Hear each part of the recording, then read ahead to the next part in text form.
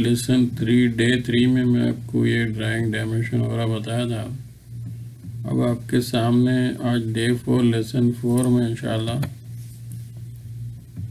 कुछ नए चीज़ें दिखाने वाला हूँ, जैसा ये कॉलम कैसे ड्रा करना और इसमें हैच कैसे करना, उसके अलावा ये चीज़ों को लेयर में कैसे शिफ्ट करना इंशाल्लाह आपको बताने जा रहा हूँ अभी।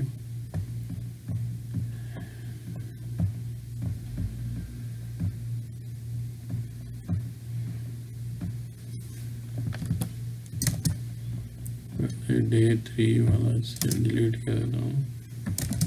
जैसा कि आपको मालूम है जूम एंटर 0.5x एंटर, इसको छोटा बड़ा करने के लिए हम यूज़ करते आ रहे हैं। फिर Z एंटर जूम, ये एरिया में थोड़ा बड़ा कर लेते हैं सेलेक्ट करके, ताकि इसमें अपने काम करना आसानी हो। जैसा मैं आपको बताया था, इधर एक कॉलम ड्रा कर बताऊँगा अभी इंशाल्लाह। एक कॉलम यहाँ पे बनाएंगे, एक कॉलम इधर बनाएंगे अपन। कॉलम साइज अपना 1 मीटर बाई 50 सेंटी है। सेम वही ऑफसेट कमांड में जाकर, ऑफसेट दो तरीके से कीबोर्ड से भी ले सकते हैं, मॉडिफाई कमांड में से भी ले सकते हैं, जैसा कि आपको बताया था मैं इससे पहले भी। तो आसान यहाँ से आप उस कमांड ले सकते हैं। अब मेरे को थ्रो डिस्टेंस चाहिए, मैं लिखता हूँ 1 मीटर, एंटर कर दिया। फिर अपने ये पिक बॉक्स आया, इसको क्लिक किया, इधर छोड़ दिया। यहाँ से मेरी दूरी है 1 मीटर की है। फिर मेरे को same offset enter, throw distance अभी मेरे को 0.5 चाहिए, हाफ मीटर का। तो मैं क्या करूँगा, एंटर करके सेम इसी तरह ये इधर पिक करके अंदर की तरफ छोड़ दूँगा। अब देखें इधर ये रेक्टेंगल इधर बना हुआ है। एक कमांड है इसमें, रेक्टेंगल कमांड। इसको अच्छा पहले मैं आपको क्लियर देखने के लिए कलर कमांड सी हुए तो कलर मार के एंटर कर देता हूँ। अपन यहाँ कलर सेलेक्ट कर सकते हैं। मैं लाइन अभी जो दिखने वाली है वो कलर रेड सेलेक्ट कर लिया। रेक्टेंगल कमांड लेके ये एंड में क्लिक किया और इधर इसको क्लिक कर दिया।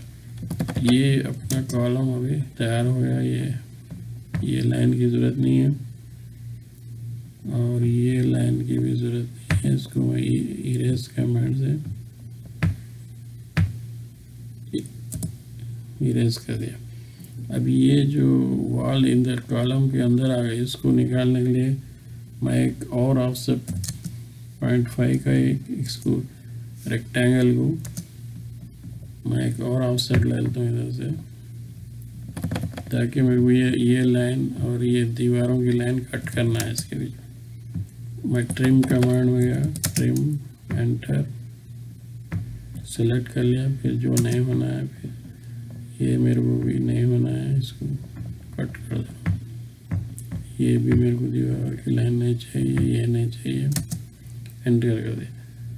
अब अपने को ये भी नहीं चाहिए क्योंकि हमारा रेफरेंस लाइन कैसा था। अब मैं एक कॉलम तक इधर एक्सटेंड करूँगा। एक्सटेंड कमांड यूज़ करते हुए इसको पहले क्लिक करूँगा, फिर एंटर करूँगा, स्पेस बार दूँगा, फिर इसको सेलेक्ट करूँगा, एक्सटेंड। ये दीवार आप देख रहे हैं।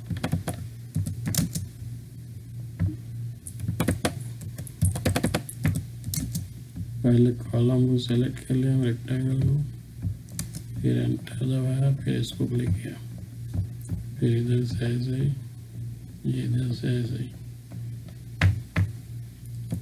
अब इसमें इसका कलर चेंज कर दें।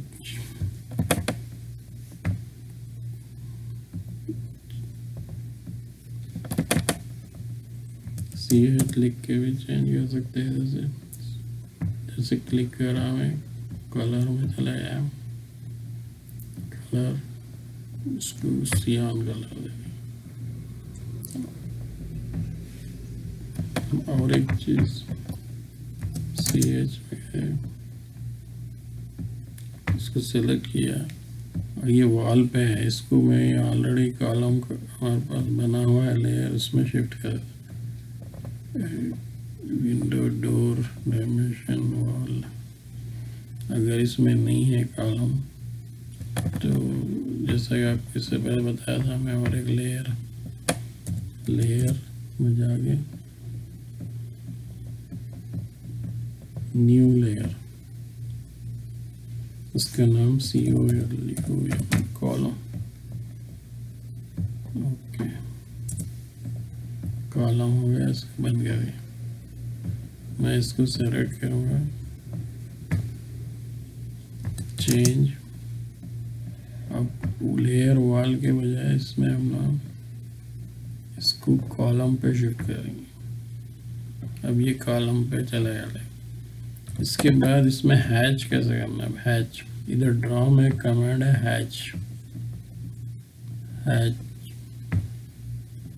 मैं इधर गया, इसको सेलेक्ट किया, इधर से इंसर्ट, एंटर कर दिया। देखो ये हैच कैसा हो गया, अभी आ गया इसमें कॉलम के अंदर एक।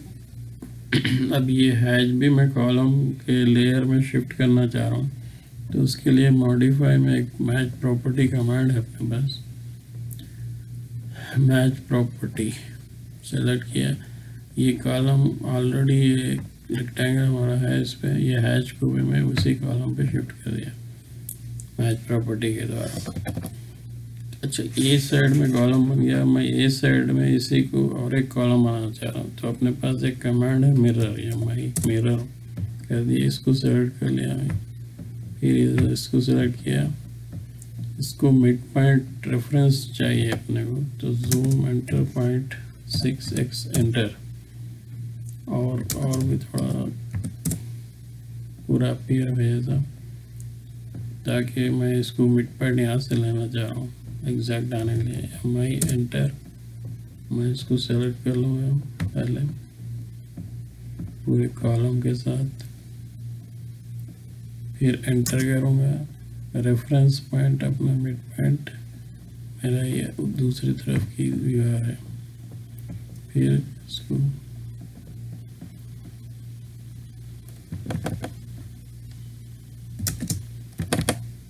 जूम एंटर W है, थोड़ा और बढ़ेगा ले रहा हूँ यहाँ से निकल अपनी ड्राइंग को।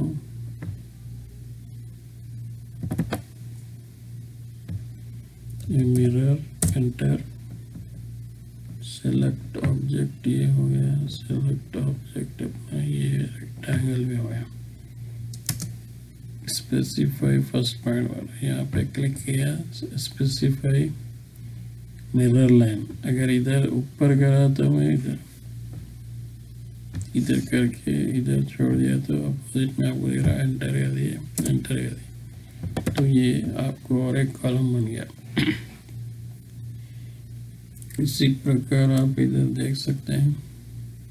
मैं ये भी मेरे को वॉल नहीं चाहिए, तो मैं क्या कर रहा हूँ, वही ऑफसेट कमांड में जाके फिर वही, और ये रेक्टेंगल को भी मैं इधर से क्लिक करके इधर छोड़ दूंगा, और ये जो एक्स्ट्रा वॉल इसमें आ रही कॉलम में वो निकाल दूंगा।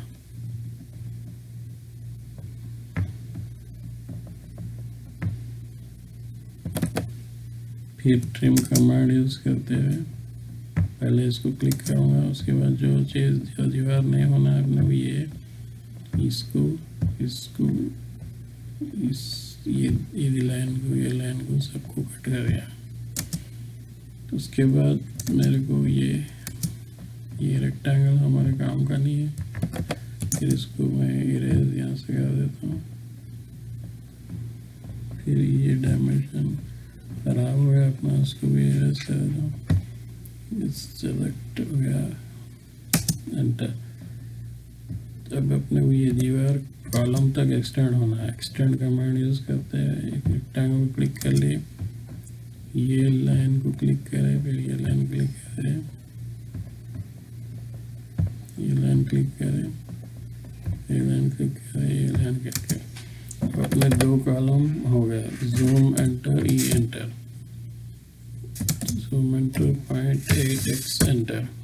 अब आपको दिख रहा है इधर कॉलम, 2 कॉलम बना दिए अपन।